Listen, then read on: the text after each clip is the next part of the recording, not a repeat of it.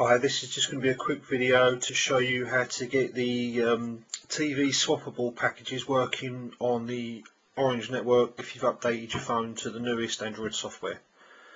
Right, if you've updated, when you click on mobile TV, you'll get this screen saying sorry, your handset is not compatible with the Orange World mobile TV service. An easy and simple way around it is to download the Dolphin browser.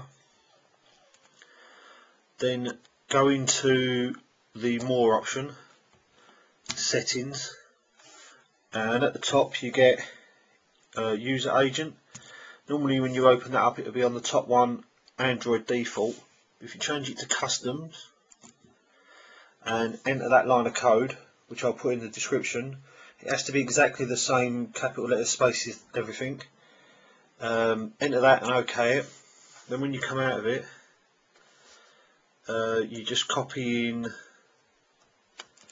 the URL that normally would give you the not working in your normal Internet Explorer, and it works fine. Just click on one of your links.